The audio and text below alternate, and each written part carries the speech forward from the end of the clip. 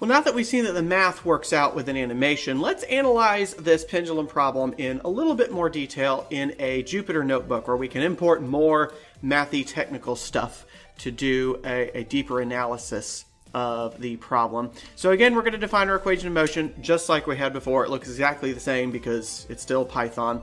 We'll set our initial condition, same as we had before, and here we'll get to our simulation. The main difference here is instead of creating an animated sphere that will move across the screen, I want to store all of the theta values so that I can graph it later and analyze moment by moment what's going on with it. So in order to create a graph, I need a list of values. I need a set of values for theta and a set of values for time. And in order to do that, we're going to use a Python list item. The idea of a list is that it's just a collection of items. So theta list is going to be one value of theta after another in an order. Same thing for time, it's going to be all the times. And so each of those items gets paired together, right? So the 0th item in theta list gets paired with the 0th item in time list. The first theta gets the first time. The second theta gets the second time, etc. So I've got those, lined up with each other at the same steps in the simulation here.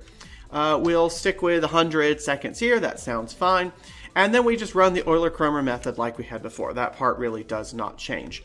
But now instead of an animation, we need to add these items to the list. So we'll append the current time to the time list and append the current theta to the theta list. Append just means you have a list, you have an item, take that item, add it to the end of the list, make the list longer by 1. That's all the append function does. So there's not going to really be any great output here. It's just going to run this as finished because now we have that information stored in time list and theta list. One of the neat things about a Jupyter notebook is because the code is split up into these cells, I can run this and debug it and fix this cell as many times as I want. And each time it will leave me with a theta list and a time list stored in memory that I can then use later. So I don't have to run the entire code every single time I want to make a change. So what we'll do here is use the matplotlib library to create a graph of theta versus time. That's as simple as plt.plot time list, theta list. The first item is going to go in the horizontal axis. Second item is going to go in the vertical axis. Also here on Google Colab, it will show me, if I hover over the variable, it'll show me what items there are in the list. So that's pretty cool. I can just get a little visual check, make sure that came out all right. And so we'll run this, and I get this. It's oscillating, right? It's difficult to see because I have a whole lot of oscillations there. So I believe I can change that with xlim. Let's see. Okay, yeah, so I want to say left equals, let's see, let's make that one 0. And let's say right equals, how about 20? Why don't we just go to 20? So I'm not destroying any of the data. It's still there, saved in time list and theta list. I'm just zooming in on it on the graph here. And it oscillates. It does the thing we saw in AlgoDo. It does the thing we saw in the animation. It does the thing you would expect from an experiment, Now here's the other thing that I can do. So I've graphed the theta, the angle versus time. I could also graph theta dot versus time, right? So I could just copy and paste this. But instead of graphing theta, I could graph theta dot. So theta dot. Now the problem is I don't have a theta dot list yet. So what I'll need to do is go back up here because I've stored all of the theta values. Now I need to do the same thing and store a set of theta dot values. So we'll say theta dot list equals theta dot. And everything I do with theta list, I'm now going to do with theta dot list. So I'm going to look down here for theta list. Okay, here's where I appended it. Copy and paste.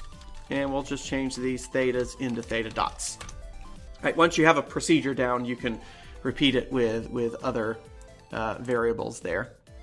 Okay, I need to create a new figure. I forgot to do that. We'll say plt.fig, I think it is. That's actually the full word figure there. There we go. So now I've got two figures. I've got theta. I've got theta dot over the same time range.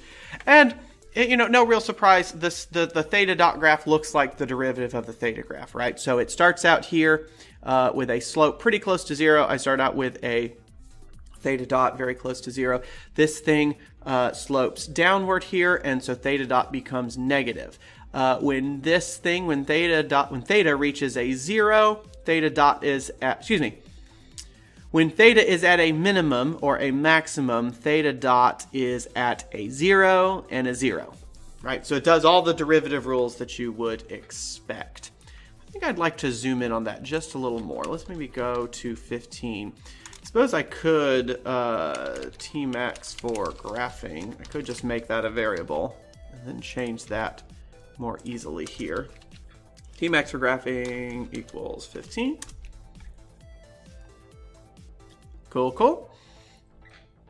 All right, now let's think about getting the trajectory off of this thing, right? So making sure it has that arc pattern that we saw before. It looks like it should have an arc pattern, but we probably want to make sure.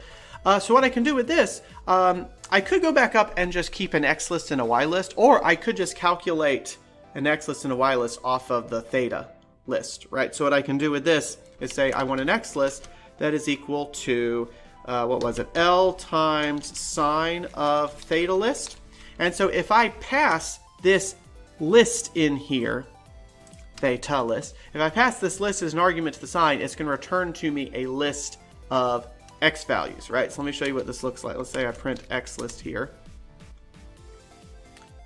And so now I have a list of values of X. So each one of these is L times the cosine, or excuse me, L times the sine of that value in the theta list. So it's actually very efficient to do this. I don't even have to set up a loop. It's doing a loop kind of in the background. It's just much cleaner in terms of the writing there. And so for Y, I can have negative cosine theta list. Just make sure that doesn't produce any errors. Yep. And then I can create a trajectory of that. So we'll grab our block of code here, copy and paste. Create a new figure, and for this one, I want X list and Y list, and we can just make these labels X and Y. I wonder what that output is. It's from, I'm not sure what that's from. So I've got theta oscillating here, I got theta dot here, and here I've got my pendulum arc, right? And this is over many oscillations, so you might notice this line looks a bit thick because it's drawing it over and over again over the same locations, which is pretty cool. Let's see, we could create a graph of the energy versus time, right? We did this in AlgoDo, we did this in Tracker. Let's make sure that the energy graph ends up looking similarly. And again, I could just calculate this directly, right? I could call this kinetic energy list equal to 1/2 times mass times L squared times, is that going to be theta dot squared? Again, just like we had when we were setting up the Lagrangian, I'm just bringing in the same equation for kinetic energy list. I could probably shorten these variable names. Some of you are probably yelling at me in the comments that these are too long, but you know, there are no more limits on variable name length, and so it's always nice to make it something that is readable, especially in an educational environment like this. All right, so potential energy is going to be, what was that? That's going to be mass times G times Y? Mass times G times Y, yep. I might as well use the Y here. I've already got that part calculated in a list here. Oh, except that will need to be list, and this will need to be list. There we go. So I have theta dot list and Y list. Cool. And then I can make a graph of that versus time. So we'll go copy, paste. Oh, I need one more. I need the total energy. And here I'll just add kinetic energy list plus the potential energy list, and then it'll add the, you can actually put in two lists here. It will add those, will it add those item by item? I should probably check that, shouldn't I? Sometimes it, for some things it will add them item by item, and sometimes it will just combine the two lists. Can I print the length of that? Uh-oh. Oh, what do we call it? Do we call it mass? Oh, we actually never defined the mass of this thing. Okay. Well, let's give it a mass of 1. I didn't need the mass because it canceled out up here, but I do need it for my kinetic energy and potential energy here. Unsupported operand types for... Oh, right. I can't just square a list. Okay. I thought that would take each item in the list and square it. Okay, that's fine. So let's say for I in length of theta dot list, right? We'll just loop over each of these items. I want kinetic energy list to append this calculation here, copy and paste, and we'll just make this theta dot list of I. So the little square bracket I means it's the ith item in theta dot list. So it's going to go item 0, item 1, item 2, item 3, and 4, etc. on down the line. So we don't need that anymore. Then let's do the same thing with potential energy list. We'll say dot append m times g times y list again of I. Although that would have worked, but let's just do it. Let's just do that all in this one.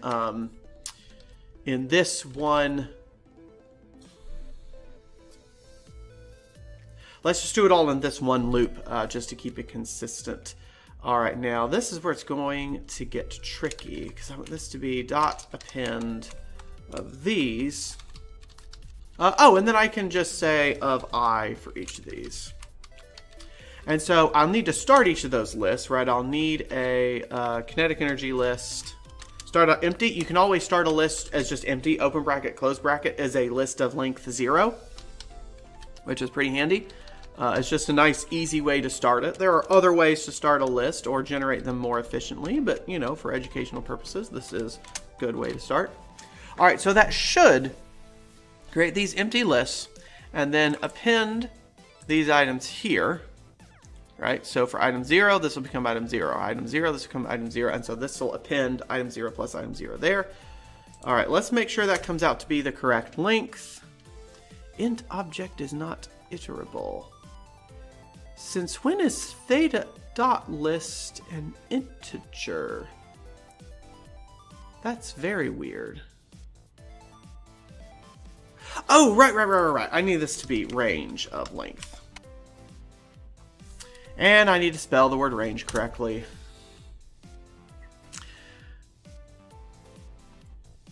Cool, okay, 10,001, that's the length we were expecting because that's how many data points we had for the time list. Okay, now let's put in our graph. plt.figure. Let's do 3 plots here. We're going to need kinetic energy list. Oh, I needed it to be time list. Kinetic energy list. So now what I'm going to do, previously I had to put all these in separate windows, but because these are now energies, I can put these in the same window, and in fact it's handy to do so. Potential energy list, total energy list, just like we were doing in tracker. Let's have this be the time, and this be energy. Alright, Control Enter. No red errors this time, good for me. Oh, and I need to give these folks some labels, don't I? So I can tell what in the world they are. I believe that gets called label.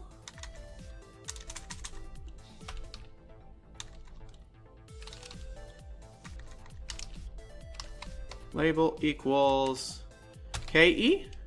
Does that work? I think that's legal. Oh, I have to add a plt.legend. That's right. I love matplotlib.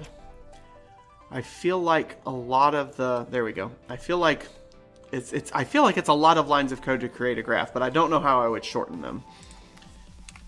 And I only say that because it can be imposing to students sometimes to, you know, have to put in 7 lines of code just to get a single graph that they're interested in. I don't know. Okay, so we get our kinetic energy up here. It is oscillating. Our potential energy down here, and our total energy here in green. Let's set an X limit for that. Forgot to copy that from above, just so it's a little bit more visible. There we go. So I see that the kinetic energy is oscillating. The potential energy is oscillating, but they're oscillating opposite of each other such that their total is roughly constant. There's a little bit of wiggle there like we've seen a couple times before. Again, that's just an artifact of the step size. If I go back up here and make the step size smaller by a factor of 10, run the simulation, run the graphs, now it's much flatter, right? So the total energy is a way you can tell whether your step size is of a reasonable magnitude, because it should come out to be flat unless you have some kind of dissipative forces in your model.